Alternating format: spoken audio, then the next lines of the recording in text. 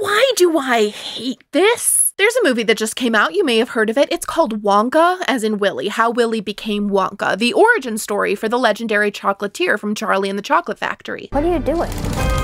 I'm making chocolate, of course. How do you like it? Dark, white, nutty, absolutely insane. Could not hate it more. It's not that the movie doesn't look good. I mean, it doesn't. I have no interest in seeing this movie based on the trailer, but disinterest doesn't account for the hatred brewing in my heart for this film. The feeling of I don't want to see this does not necessitate I am angry that this exists, although it seems like that would be news to some people based on the arguments I have been having all week about Wish. Those are different feelings. You can just calmly not want something, especially if you are not in the primary target audience. You haven't been harmed by its mere existence, just don't watch it. And I am forever skeptical of the idea that a piece of art you love can be retroactively ruined by low-quality additions to the franchise. Yeah, it's a bummer to see unnecessary, low-quality sequels or prequels for stuff I like, but sometimes that's just how the cookie crumbles, okay? And frankly, I think calling something unnecessary is a meaningless thing to say about art and entertainment. I believe that. I also think bad content is fun sometimes, good sometimes, but not something I want to build a platform on. And the only thing worse than a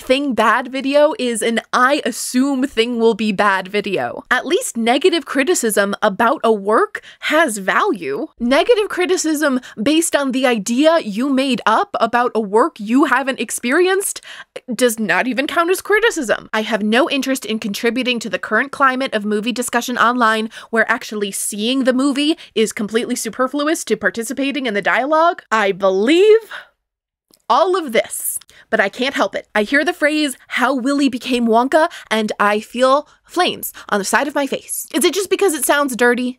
Is it because Willy is not his name? His name is Willy Wonka. William is not his first name. Have some decorum. Am I just grasping at straws to intellectualize my emotions, my instant dislike of a movie that ultimately isn't for me? Here's the thing. I have this same feeling about Cruella, which I also haven't seen, but I have heard really good things about. I've seen the clips on TikTok. It looks good. I've had it recommended to me.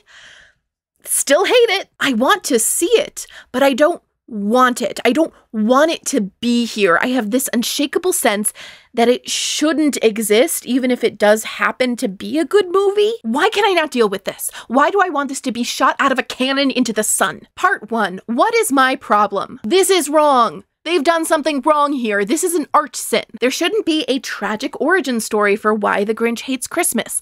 I don't want to hear about Gaston having PTSD from the war. There should not be a movie about a young Dopey the dwarf losing his ability to speak after witnessing the death of his mother, which is an actual storyline that was workshopped in the early 2000s for a now abandoned Seven Dwarfs movie, which doesn't have anything to do with what I'm talking about. I just needed you to know. Just read the card, you dopey dwarf. So let's play.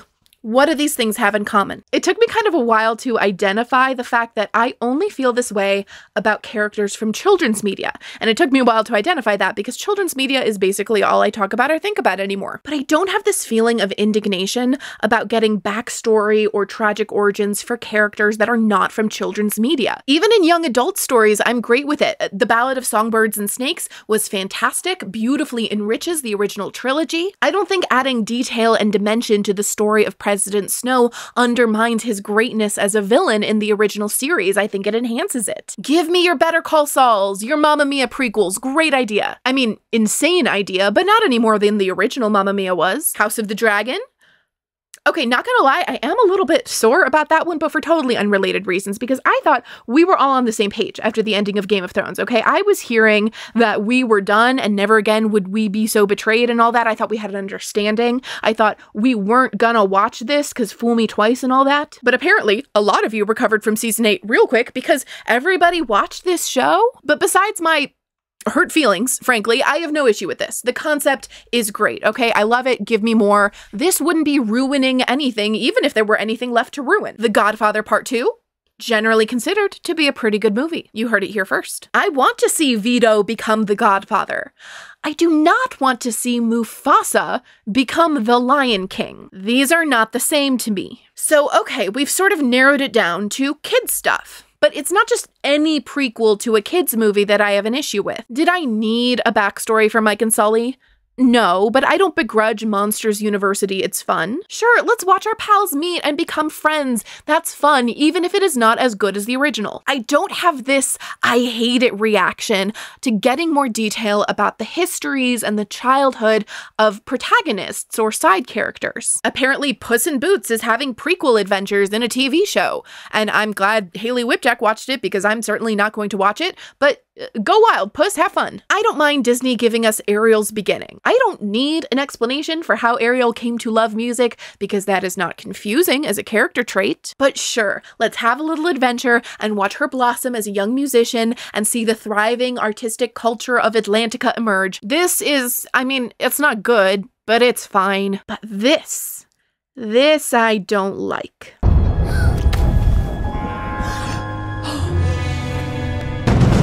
This is the bad thing. This is the thing that is actively making the story worse. Somewhere in the chaos, Queen Athena is lost to us.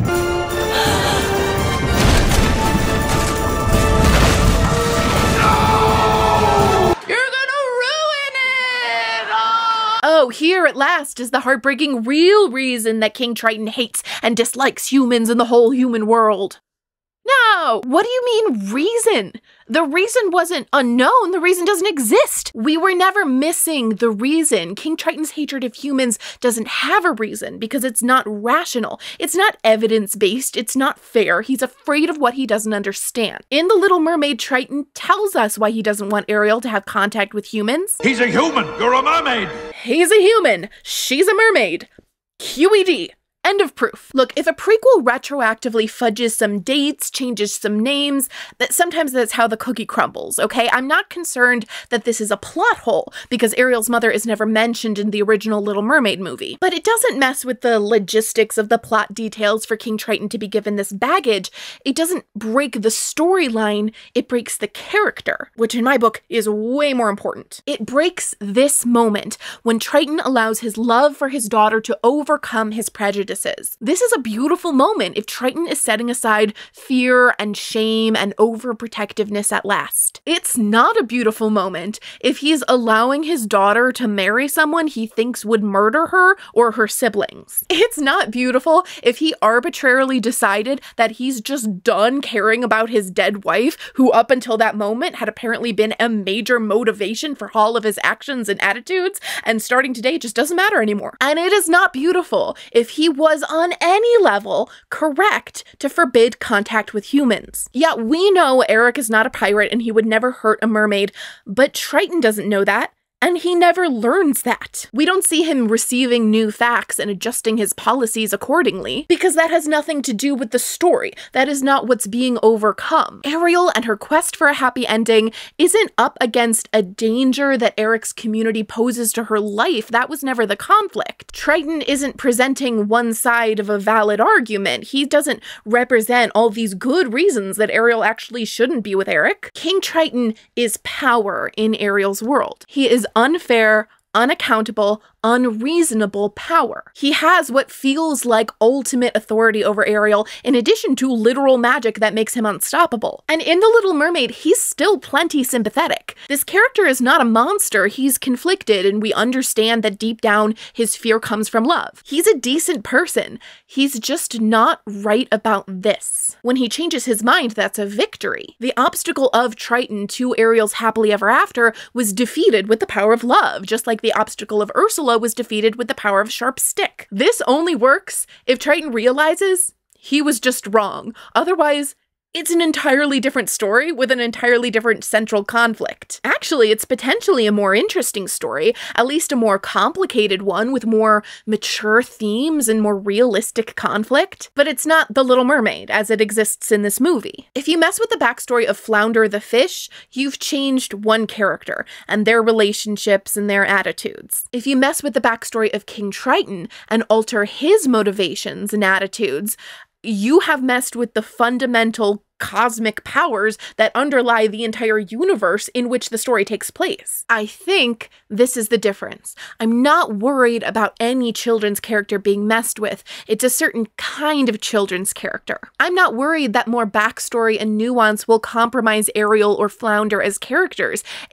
might make things weird, but it might enhance them. But the more we dive into Triton's backstory, the more explanations we give for why he is the way he is in the main story, the more we undermine the role he plays in that main story. The more he's brought down to earth, or down to the sea floor, I guess, which is fine for some characters, but not for a figure of ultimate unstoppable power. That's who I don't want to see origin stories for. I don't want to see backstories and prequels for adult characters from children's media, especially powerful adult characters. Often, this will mean the villains, but it's not just the villains. It's any of the larger-than-life figures that embody fundamental forces in the world. It's all of the adults, good guys or bad guys, with unimaginable power and knowledge and a motivation that simply can't be argued with. The Magician's Nephew is generally considered to be one of the best books in C.S. Lewis's Chronicles of Narnia series, and it's a prequel. It takes place 40 or 1,000 years, depending on how you count, before the events of The Lion, the Witch, and the Wardrobe. The book explains the origins of some of the strange and wonderful elements of Narnia, and this does include getting more backstory for some of the adult characters. We get to see the professor as a boy, we even see the character that comes to be known as the White Witch and learn how it is she got to be in Narnia. This is the kind of thing that makes me nervous. This is some thin ice. But you know what the Magician's Nephew doesn't have? Aslan as a lion cub competing in trials to earn his godlike powers. You don't see the White Witch minding her business and being bullied by a mean-talking badger, or having a traumatic Christmas in her childhood. None of that. When we meet these powerful, archetypal figures of good and evil in The Magician's Nephew, they are already fully formed. There are changes and events to come, but the characterization we get is totally in line with the characterization we see in the books that were previously published, and come chronologically later. It's unfortunately a little bit confusing that the Chronicles of Narnia are not in chronological order, but they're not. Stop trying to make them be in chronological order. They're not. Every time I see a box set in a bookstore that has resorted them in chronological order and has put The Magician's Nephew first with a big number 1 on it, God kicks a fawn. Yeah, art is subjective and there are no wrong answers except for this. This is wrong. This is the wrong way to read them. I know C.S. Lewis said you could read them that way. He was also wrong. Just because he wrote the books doesn't mean he knows best. That guy was wrong about a lot of other things. You should read The Magician's Nephew fourth. You should read The Lion, the Witch, and the Wardrobe first. Obviously, how is that even a question? It will introduce you to the world of Narnia at a careful pace with the appropriate amount of childlike wonder. Then you go straight to Prince Caspian and do not pass go. Do not try to wedge The Horse and His Boy in there just because it chronologically takes place during the events of The Lion, the Witch, and the Wardrobe. That is the definition of true but not useful. You as the reader are invested in the Pevensey kids and their journey, so read Wardrobe and then Caspian and then Dawn Treader. Now we have the perfect time for a break from the A story to get some world building, some backstory, some weird stuff. Read Magician's Nephew fourth and The Horse and His Boy fifth. Then we can pick back up with the main England timeline for the last 2 books, which perfectly form a duology of The Ballad of Jill Pole, My Beloved. Silver Chair, then Last Battle, and you're done.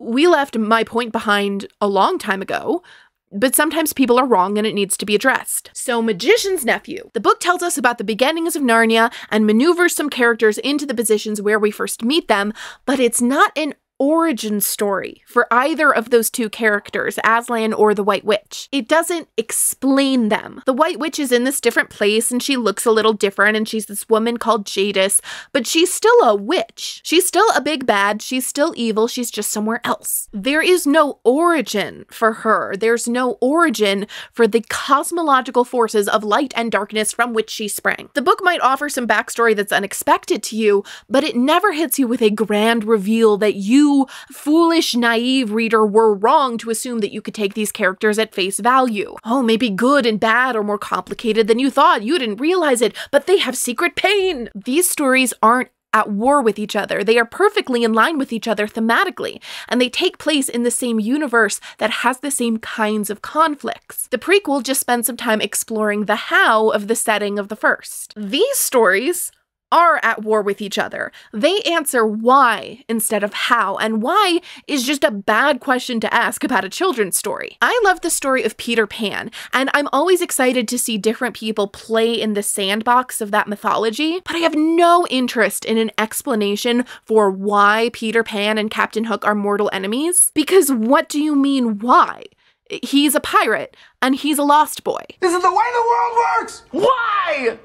I don't know. This is the definition of stuff that ain't broke. Nobody was wondering why these two hate each other. They just get it, and they get it down here. There is truth there. These kinds of fundamental conflicts ring true in children's stories because this is a child's world. This is a child's perspective on power in their world, which comes in the form of powerful adults. Before they can really understand systems of power, kids can understand individuals with power, and that power is total and inexplicable. This is your parents, your grandparents, your teacher, your coach, your whatever grown-up in your world gets to decide what you do and when you do it, even though you never agreed to that. When you're still young enough that the president has just been president as long as you can remember, even if you don't live in Russia, power is infinite in both directions. It always has been, and it always will be. In a child's world, power is unfair, and more importantly, unexplained. These characters that are larger-than-life figures that wield magic or influence that have all caps power, they accurately capture a child's perspective on power in their world. It intuitively makes sense to the kids reading or watching, and it makes sense to the adults too, who are able to almost re-enter that childlike perspective when they see these characters. You don't get that experience, you don't access that truth if you pull these characters back down to earth with explanations. Burdened with complex psychology and a tragic backstory, they're just guys. They're just guys. They might be cool or interesting guys, but they certainly don't embody phenomenal cosmic power, which is, by definition, unexplained. You can have explanations, or you can have a legend. You can't have both. You can have the unstated myth of Han Solo, the coolest goddamn man you've ever heard of, who did the Kessel Run in 11 parsecs, whatever that means. Or you can start explaining to us what a parsec is and why his name is Han Solo. I don't have people. I'm alone. Solo. We know why his name is Han Solo. I mean, look at him. Regular-sized Rudy? Why do they call you that? Just look at me. I know dragging this movie is the lowest possible hanging fruit, but it is exactly what I'm talking about. Explanations are the enemy of awe. If you want awe, stop talking. We understand why Cruella de Vil is called Cruella de Vil. It's because she is this. 50. Giving us a literal explanation for why she hates Dalmatians in particular is not just unnecessary, it actively undermines this character as a villain. And maybe that's growth. Getting this backstory, realizing that heroes and monsters both have a history, have feelings and dreams, that's maturing. Eventually you realize that your parents used to be kids like you. All the adults you see had to learn their skills and professions. They didn't just start out that way, and that means you're gonna grow too. And that's nice, I guess. But I don't want that. Yeah, that's more mature, but sometimes I don't want to be mature. Sometimes I want to listen to Better Than Revenge with the original Mattress lyric. Many of the cheap heroes and villains tropes of days gone by are now rightly recognized as problematic. Good people are sexy, bad people have scars. And on paper, it's no bad thing to make goodies and baddies more complex than those labels traditionally allow. But now that every film and franchise features a tragic backstory to underpin villainy, this type of writing has become cliche and lazy in turn. That's Amelia Tate for Wired a couple years ago, complaining about a lot of the same things I'm complaining about, but like most of the analysis of this trend I've seen, she focuses on the quality of the writing. She was specifically inspired to vent her frustrations with origin stories because of Home Sweet Home Alone, a Disney Plus original reboot of Home Alone, or sequel, I guess. I don't really know how to categorize the post-Macaulay Culkin Homes Alone because they are just the same concept done again. They don't seem to take place on the same timeline. Anyway, apparently Home Sweet Home Alone decided to give really sympathetic motivations to the burglars, which frankly takes all the fun out of it. But I'd go a lot farther than this. It's not just that the writing is cliche and lazy, though it certainly is a lot of the time. I think this fixation on explicative backstories is actively making the stories worse. Yeah, complexity is real, nuance is real. It is absolutely true that every seemingly larger-than-life figure has feelings and goals and a history and reasons why they are the way that they are. But good and evil are real too. Hate is real. Love is real. That child's perspective that sees the enormity and terror of simple bad is true. And so is the awe and admiration that that perspective has for good, although that seems to be in less danger of revision right now. Given the current children's media landscape, I am wary of heroes being undermined, but I am way more concerned that villains are vanishing. Back in 2017, Lindsay Ellis worried that Disney villains were an endangered species, and she hadn't even seen Beauty and the Beast yet. I think we can probably safely assume that Gaston isn't going to get much of a makeover or a tragic backstory. This trend has only gotten more pronounced in the years since. When it comes specifically to Disney, not only are we rarely getting new villains, but the old ones are constantly going under the knife to get more understandable, sympathetic motivations. Looking outside of Disney, clear villains seem to be a little easier to come by, although they tend to come preloaded with tragic origins and understandable though misguided motivations. What happened to power for power's sake? Nobody's just out for ego, for money and fame. They come from the MCU school of villainy where they have to kind of have a point and defeating them is a sort of uncomfortable compromise. What happened to dragons? They're never just dragons anymore, and you can never just stab them anymore. Fairy tales are more than true. Not because they tell us dragons exist, but because they tell us dragons can be beaten. You may have seen this quote as used by Neil Gaiman, and it is actually not a real G.K. Chesterton quote, which Gaiman will fully admit to. It is a more poetic distillation of the message of a longer passage from Tremendous Trifles, where Chesterton is arguing against parents that are seeking to protect children from frightening stories. Fairy tales do not give the child the idea of the evil or the ugly. That is in the child already because it is in the world already. The baby has known the dragon intimately ever since he had an imagination. What the fairy tale provides for him is a St. George to kill the dragon. Children deserve monsters. Give the children monsters. They deserve it, and I'm not afraid to say it. But they do. In their stories, okay, children deserve monsters in stories. They need heroes and they need villains, which can't exist without each other. And you can take them out of the stories you give your child, but you can't take them away from the child. I'll tell you what hasn't declined over the last 10 years. Actual villains. We haven't put a stop to children knowing monsters and villains, we've just stopped depicting them. We have stopped meaningfully engaging with the monstrous in the media we give to children, which should be a safe place for children to spar with monsters before the real monsters come. This is bad. This is bad for kids. And not for nothing, it's bad for stories. It's boring and it's untrue. Well, I think that was pretty good. Yeah. That's a point, right? I think that was a pretty good argument, right? Okay, so clearly I'm not a mindless hater. There's logic here. Really, it's for the children, okay? I'm just thinking about the children. Why wouldn't anybody think about the children? Yeah, that all sounded really good, but this is the part of the video where everything I've said so far might actually turn out to just be absolute nonsense. Because you know what doesn't make me mad? You know what I actually love?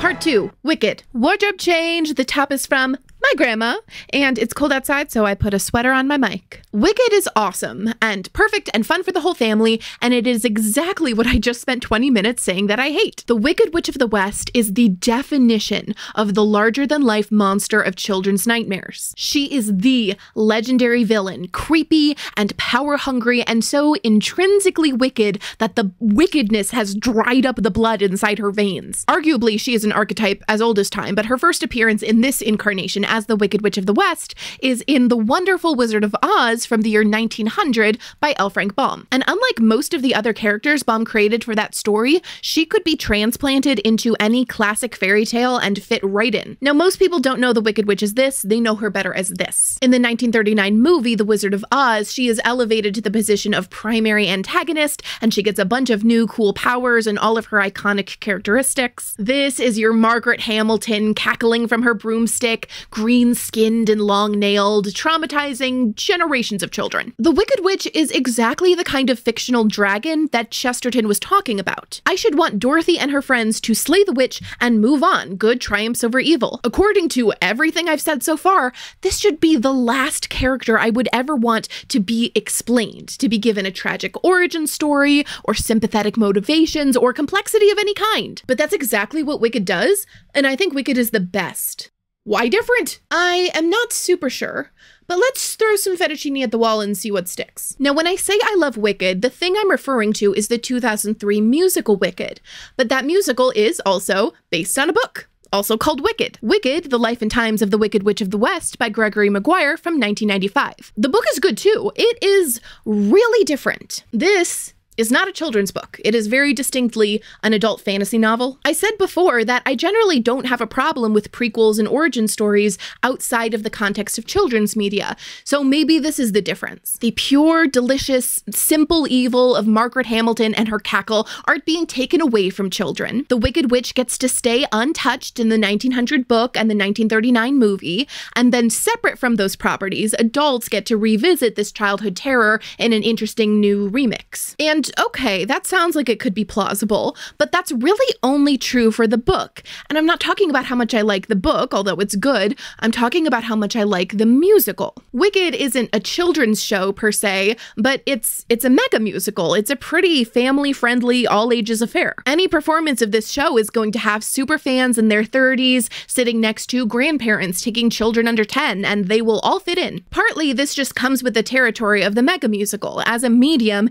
it is not going to have the kind of focused age demographics that like a book will have. It's naturally going to have a very wide appeal. But this also has to do with the way that they adapted the story. The musical significantly streamlines the story, which you really have to do to adapt into a musical, but the things that get left out from the book tend to be the more mature or potentially distressing plot lines. They end up with a very focused story which centers on the relationship between Elphaba, which is the name of the Wicked Witch of the West character in this adaptation, and Galinda, later Glinda, the Good Witch of the North, another major player in the 1939 movie. If you have both read the book and seen the musical, one of the first things likely to jump out at you is how dramatically different the endings are, like many musicals before. Maguire told The Guardian in 2021 that at first he was a little aghast that they changed the ending, but he came around to it because he felt that the musical was still true to the themes of the book. Stephen understood what the book is about, identifying with someone who is ostracized. He knew I had not written Wicked to be a parody of The Wizard of Oz,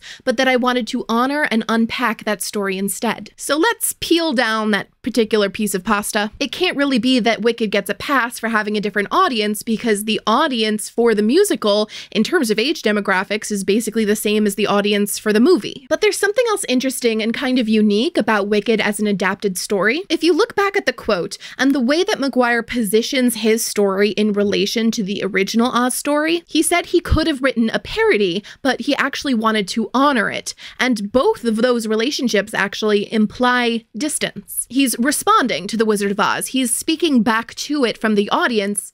He's not continuing it. Here's the thing, Wicked isn't a prequel in the same sense that Wonka or Cruella or the Puss in Boots show are prequels. It's a prequel in terms of its position chronologically, right? We're seeing the same characters and locations before the events of the original story. But a prequel, or a sequel, or a midquel, which is a word that we're all pretending exists, those are part of a series. Wicked is not part of the Oz book series. It's not an entry into an MGM Wizard of Oz film franchise. Wicked comes from a different source than Wonka, than Cruella. There's no reins being handed over. There's no baton being passed. This is an outsider coming in to play in this sandbox. I need Grammarly to start flagging it when I mix metaphors. But you know what I'm saying. The owners and creators of those previous works are not responsible for begetting Wicked. It is just another work that fits into the grand American national epic that is the Tales of Oz. Having a shared sandbox of mythology, of characters and archetypes and events and locations that different creators would come in and make different kinds of art about, that used to be how all stories were told. But now in our shiny modern world, it generally isn't possible for legal reasons. It is only possible in this case for Gregory Maguire to come in and play in this sandbox because the 1939 movie is, as I mentioned, based on a book from 1900. And because it's from 1900, it is public domain. Part 2B, surprise! This is about copyright law. Wonka is a Warner Brothers flick, but most of the examples I've mentioned so far are Disney properties. This is not surprising just considering what a large percentage of children's media is Disney, but it's also because Disney has a uniquely ridiculously huge backlog of popular and iconic characters that they are constantly rebooting and remixing and remaking $1 zillion with. They've always done this in different ways, but in the last 10 years or so in particular, Disney has been in a phase of going back to the wishing well of previous properties for remakes and sequels and, yes, prequels and origin stories. They've also found some other interesting ways of remixing famous characters and stories. The TV show Once Upon a Time aired on ABC, which is owned by Disney. This was a Disney project. The show claimed to be riffing on fairy tale characters. Every storybook character you've ever known is trapped between two worlds. Which is not untrue, but is less honest than saying they were riffing on Disney characters. Even though many of these characters were subversions of their standard fairy tale selves, they were still built on the visuals and characterization established in the Disney versions. The costumes, the story beats, they either literally were the Disney version or they used the Disney version as a springboard. Only Disney could do this. If anybody else tried, they would be sued into oblivion. By Disney. Fairy tales are technically fair play for anybody. They're supposedly public domain. But while everyone is allowed to make their own Snow White or Beauty and the Beast or Cinderella, they are legally prohibited from using some of the best known elements. The elements that make up what many people consider to be the definitive version. The most well-known version of Cinderella is no longer the Brothers Grimm version or the Perrault version. For general audiences today, the foundational Cinderella myth is Cinderella as told in the 1950 Disney version. There are lots of Cinderellas, but other versions are other versions. This is Cinderella. This is what Cinderella looks like, and these are the events that happened to her. This is also the case for the Wicked Witch of the West, who technically is a public domain character because she originates from the 1900 book The Wonderful Wizard of Oz, which is in the public domain. This character is fair and free to use, but this is not the character that anybody recognizes, right? They recognize Margaret Hamilton. The 1939 film is still under copyright, so anything new that they brought to the table that isn't in the original source material is potentially still protected. MGM doesn't own the name of Oz or the concept of the Emerald City because they didn't come up with those things. Those come straight from the book. They don't own the concept of the Wicked Witch of the West, but they do own the specific way they executed that concept.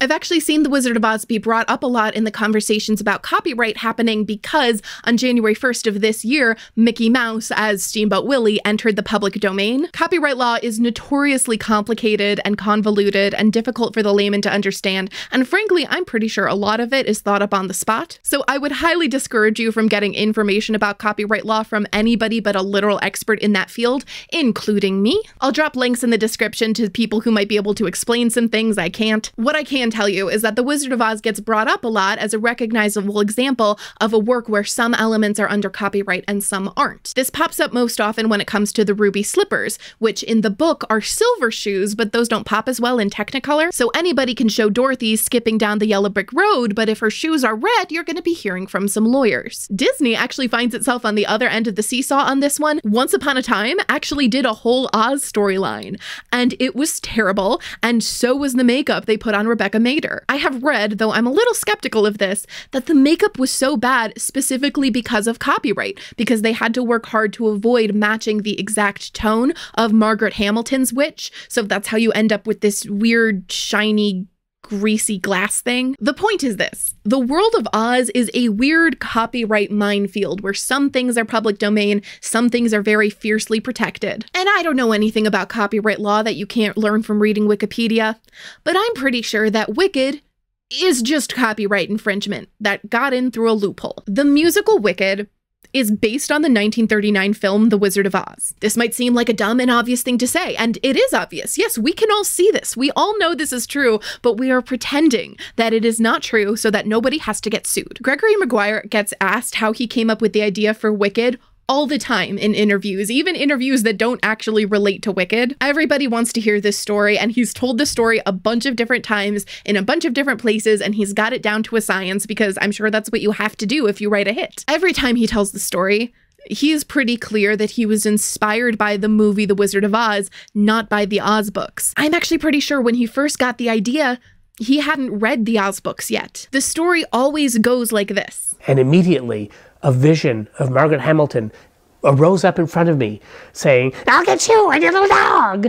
And I thought, Jesus, Mary and Joseph, I've I've just had a vision, and it isn't the Virgin Mary coming down out of the clouds. It's Margaret Hamilton, and she has something to say to me, and I better pick up my pen and write it down. He's thinking about Margaret Hamilton's cackle. He's not thinking about an illustration he saw in a book when he was small. He's not thinking about words that came to life in his imagination. He's thinking specifically about this depiction, about the sight and the sound of this depiction in a way that can only exist in a filmed medium. I'll get you, my pretty, and your little dog, too.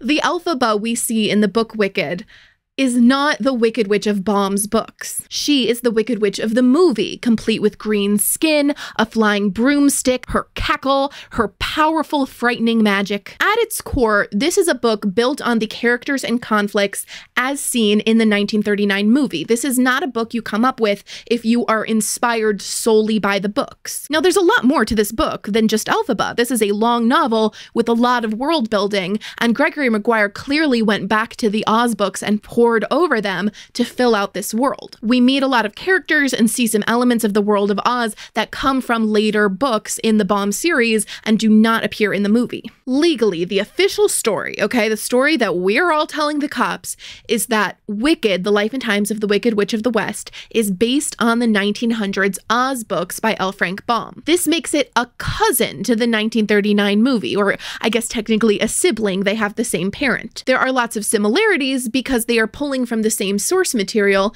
and that source material is public domain, so everything's fine. Anybody can see that Maguire was definitely inspired by some choices made in the 39 movie, and there are some things that carry over, but nothing so substantial that it legally matters. The foundation of the story is rooted in those Baum books. Maguire builds this whole fleshed out fantasy world with so many different elements that come from the Baum books that don't even appear in the 39 movie. But that is not true for the musical Wicked. As I mentioned, the musical only translates a few specific plot lines from the book onto the stage. Those storylines are the things that come from the movie. The elements Maguire took from the 39 movie are only one part of the novel, but they're basically all of the story of the musical. And unlike Maguire's novel, the musical takes us back into a visual medium where the choices you make about the visual characteristics really matter. If the 39 Wizard of Oz film was public domain, okay, if it was legally fine for you to make a musical remixing those characters as they appear in the film, nobody would ever say Wicked is an adaptation of the Baum books. Wicked is a prequel to the movie. We all know this, and I, to be clear, have no problem with that morally or ethically. I just think it's weird. For legal purposes, we all act like the family tree of the Oz stories looks like this. This is very clean and nice and pretty, but it does not reflect reality. The actual family tree looks a lot more like something out of Greek mythology. Maybe this is what's special about Wicked. This is a really unique thing about Wicked, that through this loophole of this convoluted lineage, it's able to exist as 100% a derivative work of a copyrighted material, but we're just all gonna act like it's okay.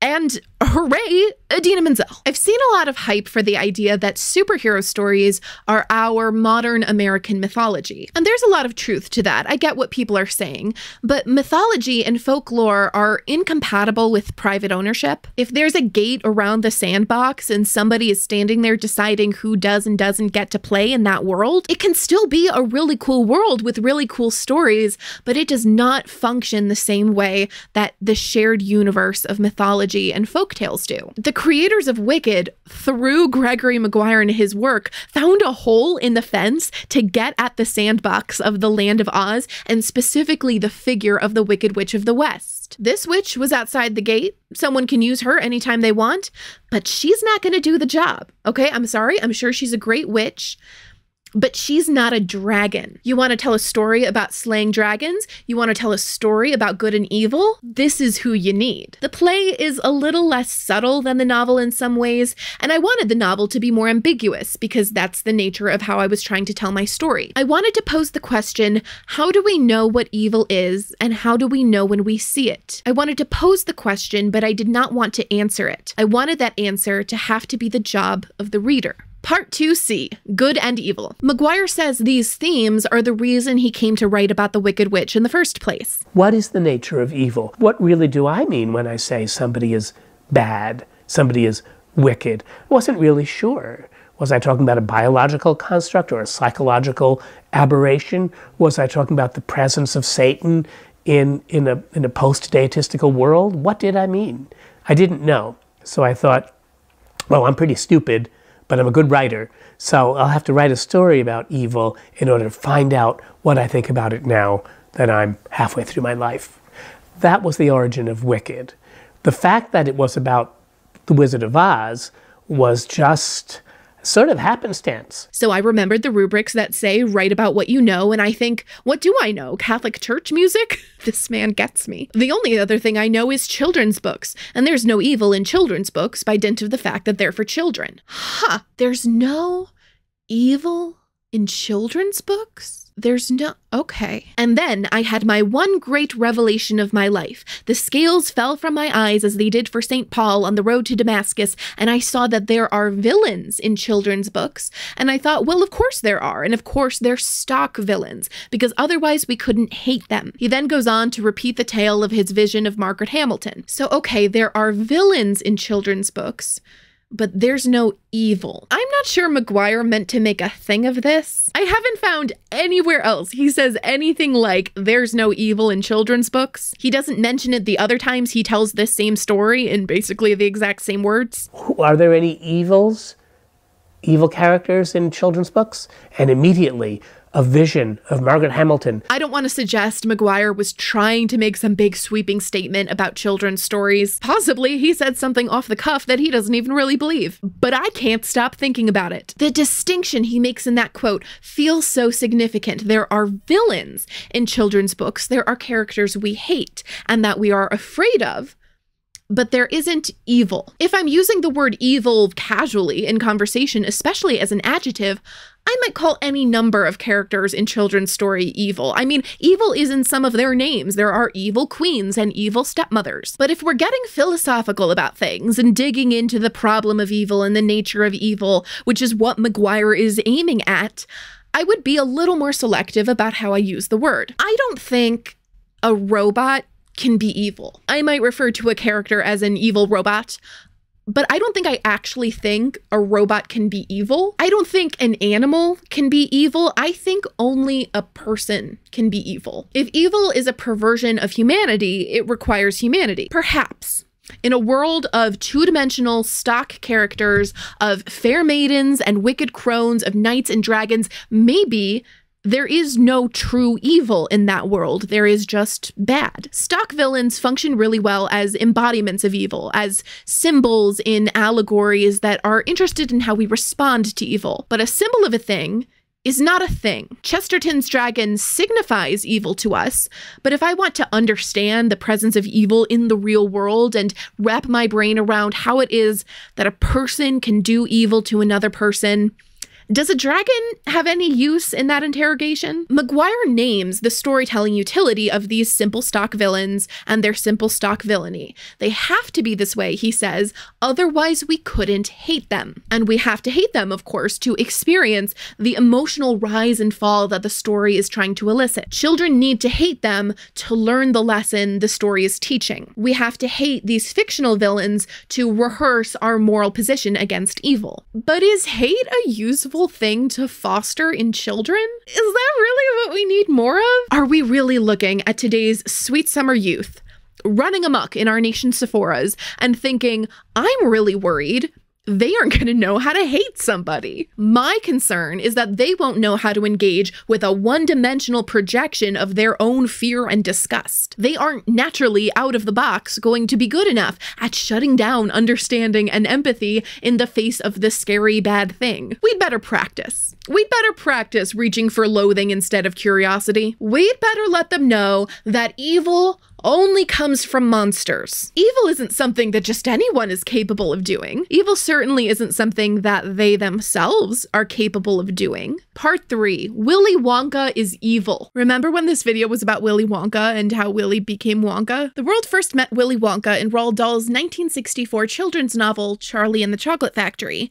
But like the Wicked Witch, he is best known for his film portrayals, first and best by Gene Wilder in 1971, and Johnny Depp in 2005 is also there. There is no shortage of listicles out there on the interwebs explaining that actually Willy Wonka is actually the real villain of Charlie and the Chocolate Factory, almost as much as there are listicles explaining that Grandpa Joe is the real villain. Now, of course, however horrible you think Willy Wonka is, he objectively is not the villain of Charlie and the Chocolate Factory or either of the two movies. I get the joke, I agree with the point, but to be pedantic for just a second, villain doesn't just mean a character is bad. Villain refers to their role in the story and their relationship with the protagonist. Just as you can have villains who aren't truly evil, merely mean, or maybe tragically misunderstood, you can also have evil characters who aren't actually fulfilling the story role of villain. So it's playful hyperbole. It's ultimately revisionist to say that Willy Wonka is the villain in Charlie's story.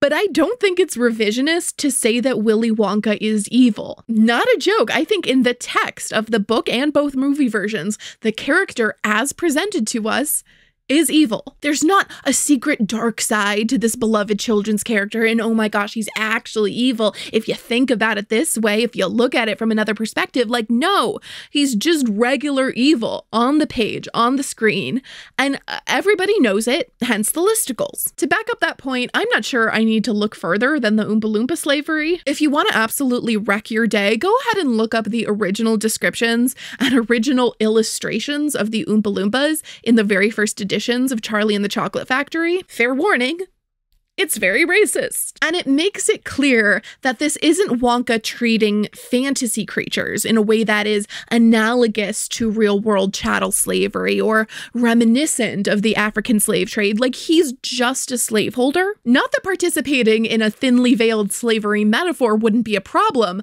but there's not even a veil here. In later editions of the book, and of course in all the movie versions, the Oompa Loompas are given this goofy little clown makeover, which makes the whole thing both more palatable for a modern audience and simultaneously so much more grotesque. But the clown makeover does not change the substance of what's going on. We all know what's going on here. But let's say we decide to put the Oompa Loompas of it all to the side for a second, because after all, they seem fine. You know, they seem very happy. This is all very whimsical. I don't really believe you, but let's say it's fine. This is an indictment of Roald Dahl as an author who's indulging in these like horrible racist caricatures, but I'm not sure how much you can pin that on Wonka the character, since in the moral universe of this book, this is fine. Wonka is still evil in basically every other interaction and relationship that we see. For example, when he invites, and this has to be emphasized, invites 5 children into his factory with the intention of gleefully watching them meet disaster one by one. Is this funny? Yes. Is this also evil? Unfortunately, yes. Deliberately placing them in proximity to danger, engineering situations that nudge them to do something dangerous, and then making no effort to prevent or even oppose them getting hurt. And no, this is not prevention. This is a bit. These are children. Wonka. She's literally neurodivergent and a minor Wonka. Their brains are squishy. They don't have the cognitive equipment to always resist when adults are deliberately setting them up to fail. Yes, they are old enough to make good choices or bad choices. Absolutely. Children should have some accountability. And honestly, some of this is on them. But this is not their fault. Children are not responsible for identifying when trusted adults in positions of authority are trying to entrap them. The Oompa Loompas might try to frame this as a morality tale and sing about the perils of sins like being too greedy or watching too much TV or being fat or chewing gum, which are not equivalent sins, by the way. This is some Pretty Little Liars logic. I think the absurd lineup of personal faults represented here makes it pretty clear that the sin Wonka is interested in is not an actual, like, virtue or moral failing. It's annoying him. But even if these were all sins and they were all equivalent, we can still see that Wonka isn't teaching these kids shit. He's not helping them be better people the next time. He's not even letting them experience natural consequences. He thinks they're annoying and he's punishing them for being annoying. I don't think they deserve it, but even if they do, even in the versions where they are the most selfish and nasty, and you can make a case that they had it coming to them, it is still evil to put children in harm's way and then be delighted when they are harmed. The squirrels aren't evil, they're just scary and bad. The chocolate river and the sucking tubes isn't evil, it's just scary and bad. Wonka is evil, because Wonka has humanity that's been twisted. True humanity calls on us to safeguard children, to realize they are stupid and have their backs. Delighting in the harm of vulnerable people is a perversion of human instincts and the potential for human goodness and the call of community. And Wonka doesn't know anything about community. Every version of the story starts with him amassing resources and then deliberately pulling out of his community. He hoards wealth and knowledge and, worst of all, chocolate, and he makes an active choice not to invest in his community, not as an individual building person-to-person relationships, and not as an industrialist that could potentially be the center of the community economically. Wonka, you can't do that. We live in a society. You can easily take an anti-capitalist angle here and indict Wonka for his wealth hoarding purely on the basis of the inequality and the exploitation it requires, whether he is employing and underpaying people or enslaving Oompa Loompas. But even if you think of Wonka as a job creator and as an important part of that economic system, he still sucks. He's not creating jobs. Nothing's trickling anywhere. Nothing's trickling anywhere but the chocolate that killed Augustus Gloop. Is that anything? The capitalist outlook that Wonka himself subscribes to gives him the responsibility of moving capital throughout his community, which he doesn't do. This is what makes him actively evil instead of maybe misguided, because whatever way you look at it, whatever paradigm you apply, he is taking on no responsibility ever. The most evil thing about Wonka to me, the most clearly evil, is not what he does, it's what he doesn't do. With all his genius and all his resources and all his endless whimsy, he does not invest socially or financially in his community. He is deeply complicit in the poverty of the Bucket family, the poverty that he supposedly saves Charlie from. And he also, doesn't smile at people. He doesn't maintain friendships or even acquaintances. He doesn't offer anybody support or empathy or even the simple day-to-day interactions that maintain a strong social fabric. He is a recluse, not because he's depressed or he's got agoraphobia or something. It's because he thinks he's better than everybody else. He just hates people. And same. People suck. I say I hate people all the time, but when I say I hate people, it's because I'm stuck behind a slow walker in the mall and I'm fantasizing about just clocking them in the back of the head, but I don't literally have hate in my heart for all people and want to see them suffer. Wonka has such a lack of humanity that to him, other people only exist for him to exploit. And that attitude extends to Charlie too. Wonka only cares about what Charlie can do for him. That's why he gives Charlie the chocolate factory. A grown-up won't listen to me. He won't learn. He will try to do things his own way and not mine. So I have to have a child. I want a good, sensible, loving child, one to whom I can tell all my most precious sweet-making secrets while I am still alive.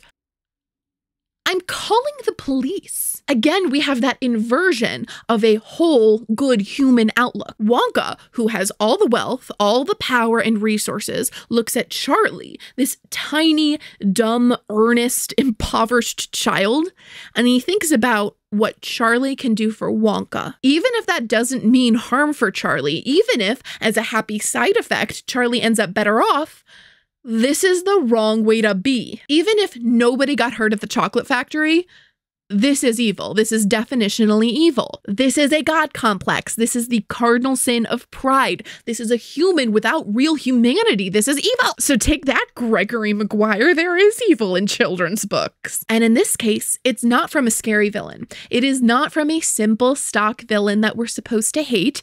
It is from someone we're supposed to trust, to love. Maybe I just hate Charlie in the chocolate factory. I hadn't been considering that as a reason I'm so mad about Wonka, but I think I hate that story. I appreciate whimsy as much, possibly more, than the next person, but the values of this story are wrong. Willy Wonka is a fantastic character, like deserves his place in the canon of children's characters. But a universe in which Wonka is a figure of respect and love is a morally broken universe, I think. The longer I talk about this, the more I think this is just a tragedy. Like the end of this story where Charlie agrees to take up the mantle of the chocolate factory on Wonka's terms. That's tragic. He inherits the wealth and he inherits the Oompa Loompas and he inherits all these horrible lessons about how to treat people. Based on the trailers, the Wonka movie definitely seems to be positioning Wonka as a hero, which is weird and alarming to me, but shouldn't that be like Wicked? Couldn't this be a fun subversion, or shouldn't it actually enhance Wonka's evil for us to see that he once had the potential of being good? If this is real evil, not Cruella de Vil evil, not stock villain dragon evil, but actual real world evil with all the complexity and potential for humanity that requires, why would more backstory wreck it? Maybe I should want to see Wonka. Well, I don't. And you can't make me. But there's one more thing about Willy Wonka. Wonka isn't just evil, he's chaotic evil. He's honestly maybe more chaotic than he is evil, at least in the context of Charlie's story. This is who Wonka is as a fundamental force in Charlie Bucket's world. Charlie doesn't grapple with good and evil, with a knight and a dragon. He grapples with order and chaos. Those are the forces that rule his world. In this universe, Wonka is limitless, unstoppable chaos. And if he has an overarching plan, if he has a why, it breaks the whole thing. This was already a problem in the 2005 film, which did somewhat capture Wonka's malevolence, but totally failed to capture his essential chaos. We got extended flashbacks to Wonka's sad childhood and his sweets-hating dentist father. Why Wonka cares so much about candy is not a question that should be answered, because it wasn't a question, and because answering it breaks the character. Gene Wilder's portrayal, if nothing else, definitely gave us a chaotic Wonka. I want to come out with a cane, and that something's wrong with my leg, start to fall over, then roll around, and then they all laugh and they applaud, and what do you want to do that for? I said, because from that time on, no one will know whether I'm lying or telling the truth. Let chaos be chaos. Trying to make sense out of Willy Wonka would be like trying to explain why the Joker wants to watch the world burn. Now listen. I maintain that the actual film Wonka, the content of the movie, and whether or not it's good and whether or not I personally like it, is totally beside the point of this video. I was using my reaction to the idea of Wonka as a springboard to get into things I actually wanted to talk about. But it took so long to make this video that Wonka is out now and I can just see it. And it feels weird to have spent this long talking around the movie and not just watch it. So I will be watching Wonka tonight as I film this. And if you would like to hear my thoughts about the movie, which might relate to what I talked about in this video or might be completely unrelated reactions, you can go see that over on my shiny new Patreon. Patrons will get early access to videos like this, as well as regular bonus content and behind the scenes looks at things that I am cooking up, and we'll just, you know, hang out. As always, I really appreciate hearing your thoughts in the comments. I'm not able to answer very many of them, but I do read a lot of them, and I am so grateful for the really generous and thoughtful comments people have left on my most recent video, the Kirsten Mega video. I feel really lucky to have had such a warm welcome on YouTube, and I can't wait to show you guys the other things I have working on, so you'll be hearing from me real soon.